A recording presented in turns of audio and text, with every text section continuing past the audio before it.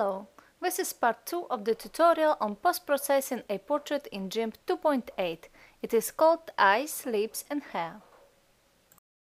In this image, work was done only on the skin. And this is the final image. I always start my work from duplicating the original image. And now I'm going to zoom in, because I'm going to work with the eyes and I need to see what I'm doing. Using the free select tool, I'm going to select the iris now.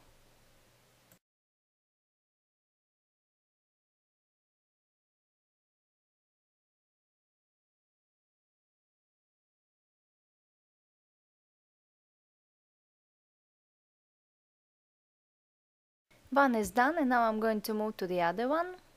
Now I'm going to change the mode of the free select tool to the add to the current selection, so that my previously made selection wouldn't disappear.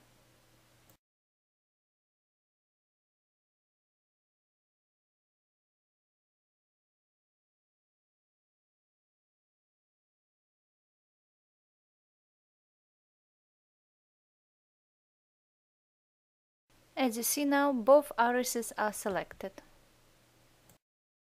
Now I need to feather my selection and I usually choose 10 pixels for this kind of work.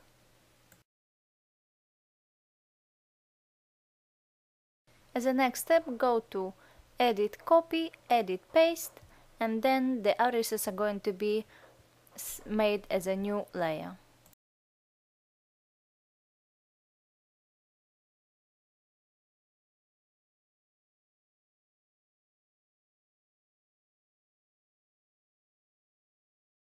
Now I'm going to use levels to bring some details to the irises.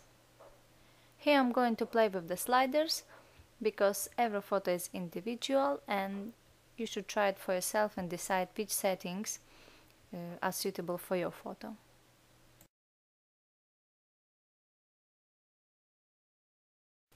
I'm going to create a new transparent layer now. And here I'm going to set my foreground color to 80-80-80, which is middle gray. And now I'm going to fill my transparent layer with this gray color using bucket tool. Set this gray layer to grain merge mode.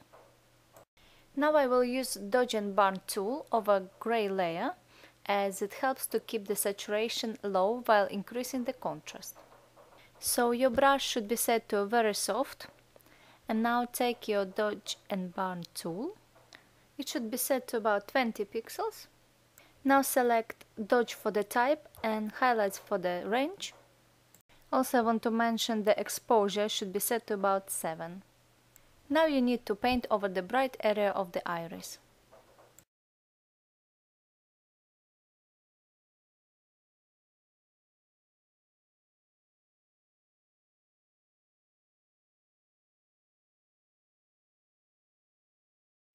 Let's see how it looks like.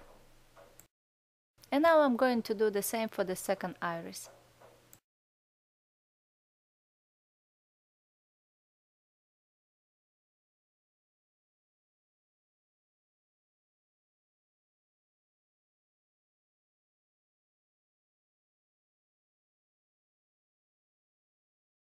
Now go to Tool Options and change to Burn and Shadows, and paint over the dark areas of the iris. What also is great about using the gray layer is that if you overdo the effect, you can always reduce the opacity of the layer and decide how much of the contrast you really need. Now, using the same settings, I'm going to increase the contrast of the eyelashes.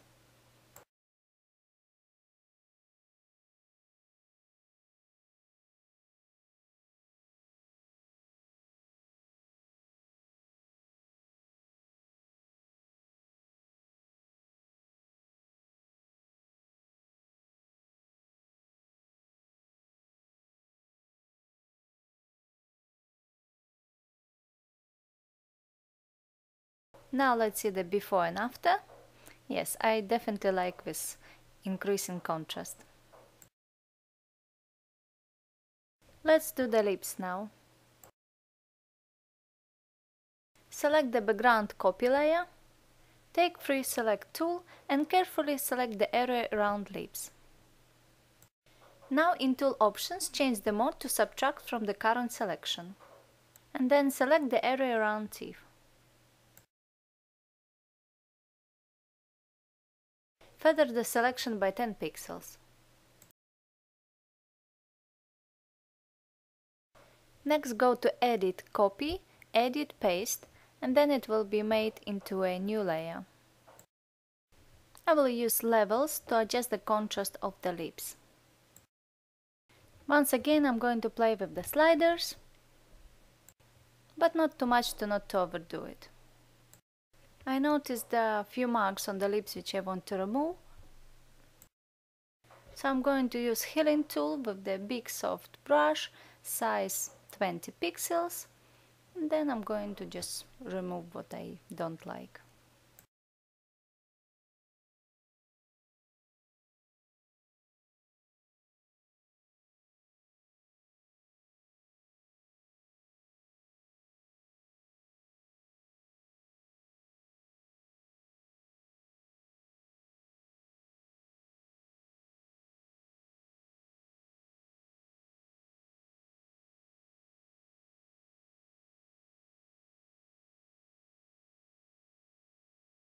As always, I'm going to have a look at the before and after. Yes, I definitely like the after effect. And now it's time for the teeth. Select the copy of the background layer. Take the free select tool and select the teeth. Don't forget to change mode to replace the current selection.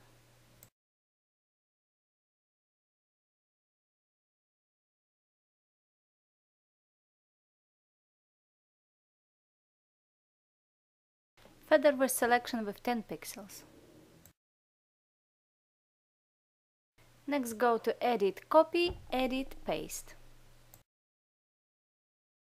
And now we are going to work with the teeth on the separate layer.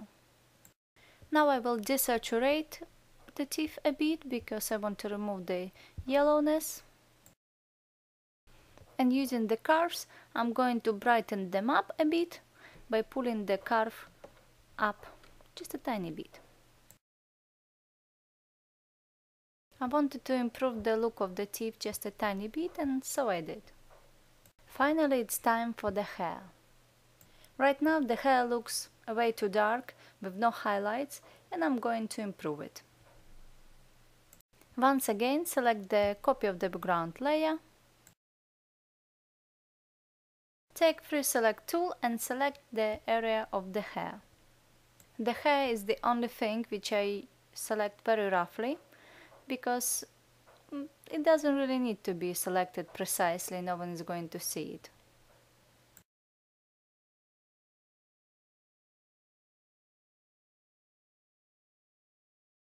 After I selected one half of the hair, I'm going to change the mode to the Add to the current selection. You can make a single selection for the hair, but I like to avoid that middle part not to make it too bright.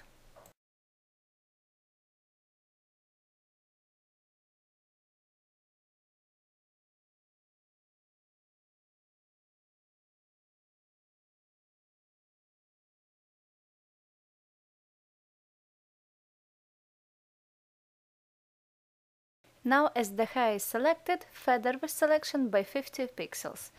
That's why you can allow yourself to do it very roughly. Once again go to Edit, Copy, Edit, Paste, and our selection of the hair will turn into a new layer.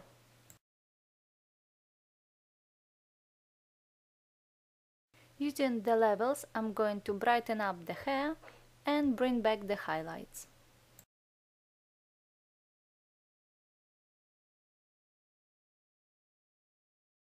Can you see the magic? I think it's just amazing what levels can do. And now I want to add a bit of more brightness to some areas. After creating a new transparent layer and setting this layer to overlay, I'm reducing the opacity to about 30% and using the big soft brush, I'm going to paint some white into the hair.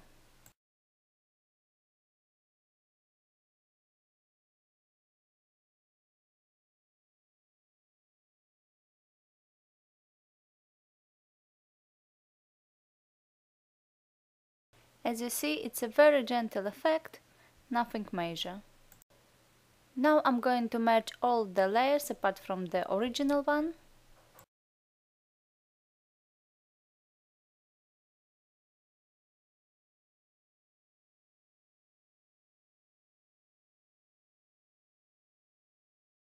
I made it to show you what I've done so far.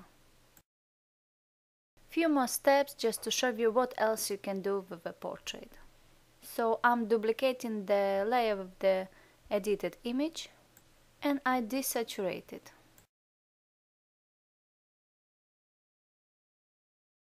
I'm setting this desaturated layer to grain merge mode and to very low opacity to about 13–15%. It increased the contrast of the image, but it darkened the hair, so now I'm going to do something about it. I'm going to add a layer mask, black full transparency. Using big soft brush and the white color, I'm going to paint over the mask to make the highlights on the face a bit stronger. This is not essential, but I'm doing it for the sake of demonstration.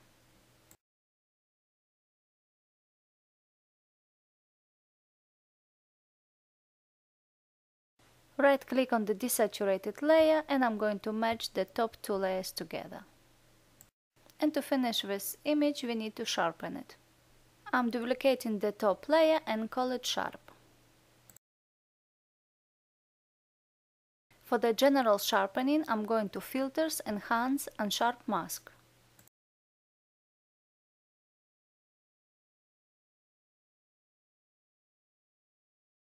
Here I use 1.3 for the radius and 0.30 for amount.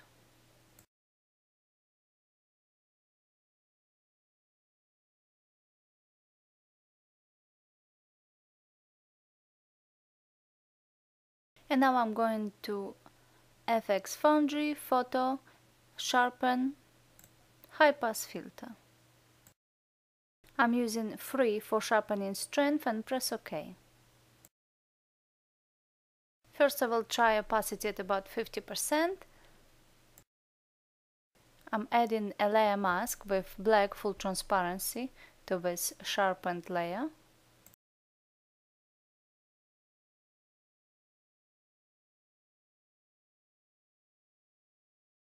And using big soft brush with white color I'm going to paint over the iris to reveal the sharpness.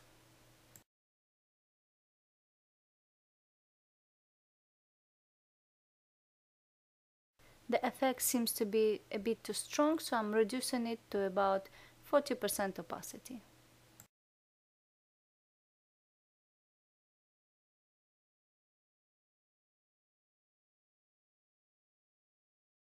Now I'm going to merge all the top layers apart from the original one, because I want to show you what I achieved in this tutorial, which is part 2.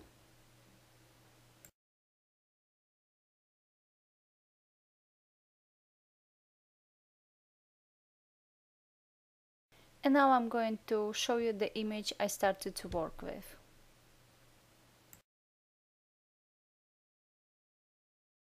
So this is where I started, and this is the final result. Thanks for watching and remember to leave a comment if you enjoyed it.